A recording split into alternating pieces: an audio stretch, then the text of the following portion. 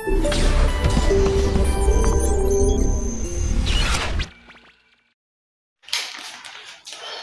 guys, Uplift Education accounting tutorial series last week on the Kanakiti Sam part of the introduction part on department last tutorial introduction part la description or question paper na potipen on the question paper example question paper la rendu questions potipen சரியா அத நான் prepare பண்ண சொன்னேன் prepare பண்ணாக்கல் ready பண்ணிக்கோங்க and prepare பண்ணாதாக்க just உங்களுக்கு விலங்கல்ல clarification ஒன்று வேணும்னு சொன்னால் நான் இப்போ போர்டில் செய்கிறேன் அதை ரீசெக் ஒன்று பண்ணிவிட்டு நெக்ஸ்ட் கொஷனுக்கு வந்து ட்ரை ஒன்று பண்ணணும். ஓகே, நான் வந்து அடிப்படை கணக்கீட்டு சமன்பாடுன்னு சொல்லி சொத்துக்கள்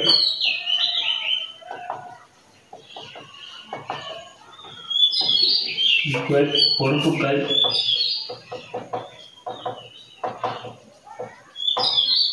சக உரிமை என்ற ஒரு அடிப்படை சமன்பாட்டின் அடிப்படையில் தான் இதை பதிய போகிறோம். சரியா? வணிகத்தில் காணப்படக்கூடிய 5 கணக்கு வகையில் 3 கணக்கு வகைகள் தான் இந்த கொஸ்டின் டியூட்டோரியல் சீரீஸில் உங்களுக்கு வந்து இருக்குது. அந்த டியூட்டோரியல் சீரீஸில் நான் முக்கியமான ஒரு டியூட்டோரியல் சீரீஸில் இன்றைக்கி ஃபஸ்ட் கணக்கு ராமநாதன் வணிகம் என்று சொல்லி அவர் வந்து 2019ஆம் ஆண்டு 1ஆம் மாதம் 1ஆம் தேதி 1 லட்சம் பெறுமதியான மூலதனம் போட்டு ஆரம்பிச்சிருக்காரு நிறுவனம். மூலதனம்னு வரப்போல நான் வந்து உங்களுக்கு கூட்டி காட்ட வேண்டியதை கூட்டி காட்டணும், கழிச்சு காட்ட வேண்டியதை கழிச்சு காட்டணுன்றதால அந்த ஈக்குவல்ஸை வந்து நான் பிளாக்லே போட்டு மற்ற கொஷின்ஸை வந்து நான் உங்களுக்கு மற்ற விஷயங்களை நான் வந்து கரெக்டாக இது பண்ணிட்டேன். just check out. Okay, anyway, right, questions kuriya எல்லா வேலைகளும் சரி ஸ்டார்ட் பண்ணுவோம். ராமநாதன் என்பவர் வந்து 1ஆம் மாதம் 1ஆம் தேதி 2019ஆம் ஆண்டு 1 லட்சம் மூலதனத்தை இட்டு அவர்கிட்ட வணிகத்தை ஆரம்பிக்கிறாரு. அப்போ 1 லட்சம் மூலதனம் இட்டாண்டா எங்களோட உரிமையில் 1 லட்சம் கூடணும் ப்ளஸ் 1 லட்சம். சரியா? அதே போல் எங்கள் சொத்துக்களில் 1 லட்சம் கூடணும். ஏன் காசாக மூலதனம் இட்டாருன்னு சொன்னாண்டா மூலதனம் இட்டாருன்னு சொல்லி சும்மா நோமெல்லாம் மொட்டையாக சொன்னாண்டா, அதாவது சும்மா எந்த இதையும் செல்லலை, எந்த காரணங்களையும் செல்லாண்டா காசாக நான் எடுத்துக்கொள்வேன் மூலதனத்தை. சரியா? அப்போ காசுன்றது வந்து நிறுவனத்துக்கு ஒரு சொத்து, அதே போல் உரிமை என்று சொல்வது வந்து நிறுவனத்துக்கு ஒரு பொறுப்பு. அந்த உரிமையிலே 1 லட்சம் கூடுது. அதே போல் மூலதனம் என்று சொல்வது ஒரு நிறுவனத்துக்கு ஒரு பொறுப்பு. அந்த மூலதனத்தை நான் இட்டதால் மூலதனம் வந்து ஒரு பொறுப்பு 1 லட்சம் கூடுது. அதே போல் சொத்துக்கள் வந்து 1 லட்சம் கூடுது. அதே போல் 1ஆம் மாதம் 7ஆம் தேதி சரியா? 1ஆம் மாதம் 7ஆம் தேதி வணிக நடவடிக்கைகளுக்காக உபகரணங்களை கொள்வனவு செய்தார். ரைட், வணிக நடவடிக்கைகளுக்காக அவர் வந்து எவ்வளோ பெறுமதியான உபகரணங்கள் 25,000 பெறுமதியான உபகரணங்களை கொள்வனவு செய்கிறார். அப்போ வணிக நடவடிக்கைகளாக உபகரணங்கள் கொள்வனவு செய்கிறாருன்னா காசு வெளியே போகுது, அதாவது எங்களோட நிறுவனத்திலிருந்து 25,000 பெறுமதியான காசு வெளியே போகுது. அப்போ 25,000 காசு குறையுது. சரியா? அதே போல 25,000 பெறுமதியான சொத்துக்கள் 25,000 பெறுமதியான சொத்துக்கள், அதாவது உபகரணங்கள், அலுவலக உபகரணங்கள் வருது. அப்ப 25,000 குறைஞ்சி 25,000 கூடுது. சொத்துக்கள்லேயே இந்த மாற்றங்கள் நடக்கும்.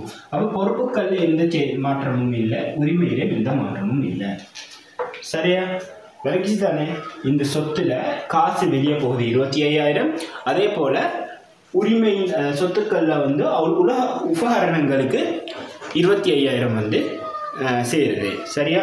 உபகரணம்ன்ற சொத்து காசு வந்து உபகரணமாக மாற்றப்படுறதால 25,000 உபகரணங்கள் வந்து சேருது. 25,000 சொத்திலே குறைஞ்சி 25,000 சொத்திலே கூடும். சரியா? அதே போல அடுத்த பதிவு வந்து 14ஆம் தேதியில் நடக்கிறேன். 15ஆம் தேதி. ஓகே, 40,000 பெறுமதியான சரக்குகள் கொள்வனவு, காசுக்கான கொள்வனவு. இங்கே வந்து கடன் கொள்வனவுன்னு அவர் மென்ஷன் பண்ணியும் இல்லை, காசுக்கான கொள்வனவு தான் இன்னும் மென்ஷன் பண்ணிக்கிறாரு.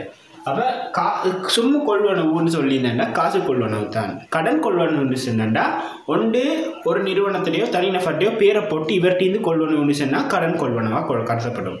அப்படி இல்லாட்டி கடன் கொள்வனவுன்னு சொல்லி கொஷனில் உங்களுக்கு வந்து மென்ஷன் பண்ணி சொல்லுவாங்க.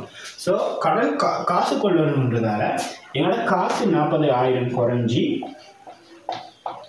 சரக்குகள் பொருட்கள் தொக்குகள் சரக்குகள் பொருட்கள் தொக்குகள் இது மூணும் வந்து நிறுவனத்துக்கு வர பொருட்கள். அதாவது இருப்புன்னு சொன்னாலும் பொருட்கள் நிறுவனத்தில் காணப்படக்கூடிய நீங்கள் வச்சுக்கிற நிறுவனத்தில் விற்கிறதுக்கு மீள் விற்பனை நோக்கில் வச்சுக்கக்கூடிய பொருட்கள் அளவு தான் சரக்குகள் தொக்குகள் இருப்புக்கள் அப்படி நிறைய வேர்ட்ஸை சொல்லுவாங்க. அது வந்து ஒவ்வொரு பேப்பர்ஸுக்கு மாதிரி டிஃப்ரெண்ட் ஆகும். ஸோ அதை நீங்கள் கன்ஃபியூஸ் பண்ணுவாங்க. ஒவ்வொரு வேர்ட்ஸையும் ஒவ்வொரு டேர்ம்ஸையும் நான் வந்து ஒவ்வொரு கொஷன்லையும் மென்ஷன் பண்ணுறேன். சரியா 40,000 பொருட்கள் காசு குறையுது, 40,000 பெறுமதியான பொருட்கள் நிறுவனத்துக்கு வருது.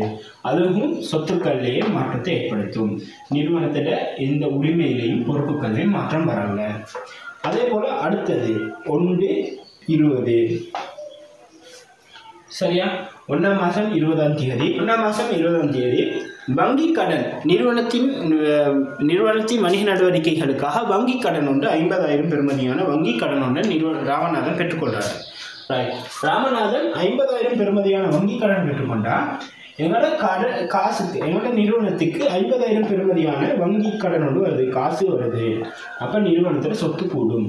அதே போல் நிறுவனத்துக்கு வந்து ஒரு பொறுப்பு வருது, அதை வங்கி கடனை கொடுக்கணும், திருப்பி கொடுக்கணும்.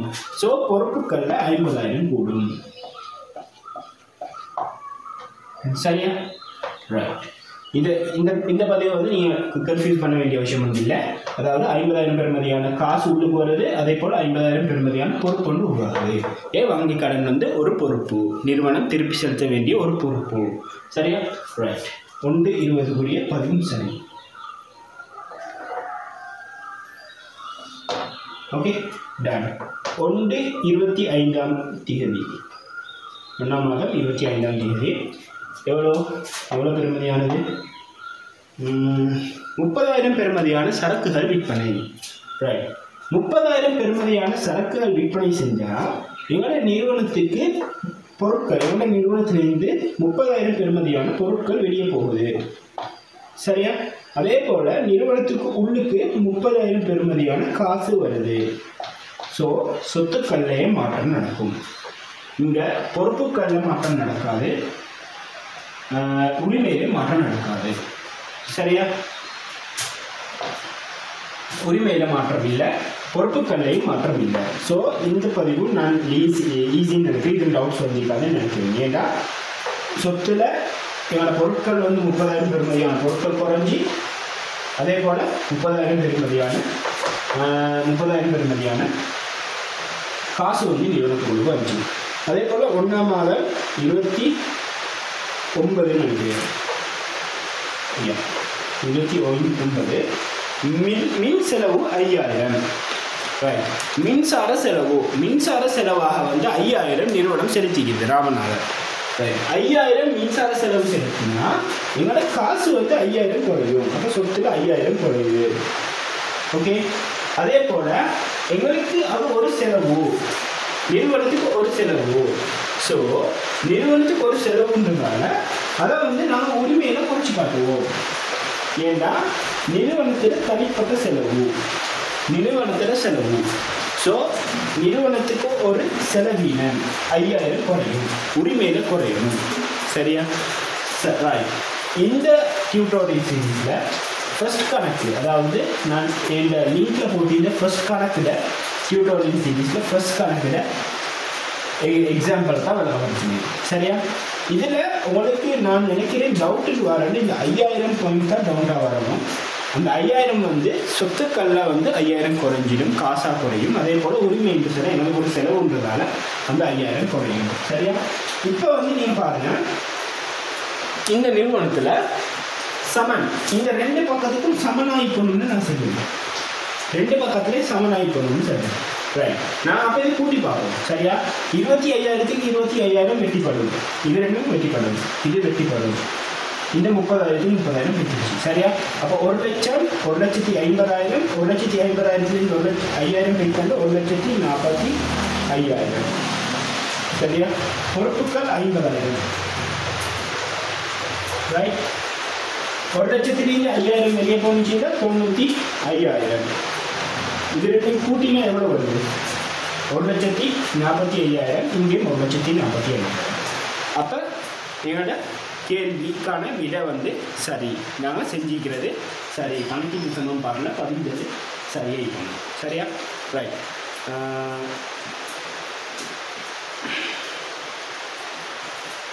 நெக்ஸ்ட் டியூட்டோரியலில் இன்னொரு கொஷனுக்குரிய இந்த டியூட்டோரியலில் கீழே நான் டிஸ்கிரிப்ஷனில் வந்து ரைட் இன்றைக்குரிய டியூட்டோரியல்ஸில் வந்து நான் ஃபஸ்ட் கணக்கு இந்த எக்ஸாம்பிள்ன்ற இந்த டியூட்டோரியல்ஸில் மட்டும் இந்த கொஷனில் மட்டும் நான் போடுறேன். சரியா? நெக்ஸ்ட் டியூட்டோரியலில் நான் இப்படி கூடையாக விளம்பரப்படுத்த முடிக்க மாட்டேன். டியூட்டோரியல் சீரீஸ்ன்றதால கொஞ்சம் ஸ்பீடாக போவேன். பட் இந்த டியூட்டோரியல் சீரீஸில் ஒரு 1,00,000 இந்த கொஷனுக்குரிய ஆன்சர்ஸை நான் போட்டுருக்கேன். இதை வச்சு நீங்கள் ப்ராக்டிஸ் வந்து பண்ணுங்கள். நெக்ஸ்ட் அடுத்த செகண்ட் கேள்வி கமலின் வியாபாரம்னு சொல்லி ஒரு கணக்கு போட்டிருப்பேன். அந்த டியூட்டோரியல் அந்த கொஷன்ஸை நீங்கள் ப்ராக்டிஸ் பண்ணுங்கள்.